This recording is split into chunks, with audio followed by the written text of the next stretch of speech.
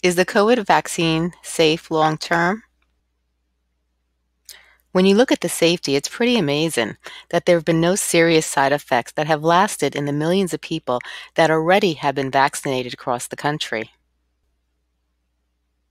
This vaccine is amazing and remarkably safe. The vaccine works to stop the hospitalization and death caused by the virus. The problem is that people fear the vaccine is going to affect their health long term and somehow cause serious medical problems. But Dr. Agus, a well-known doctor, has said if you look historically with every vaccine they've done, the side effects are all seen within the first month or so. If you don't see other side effects, the vaccine is gone. Your immune response happened.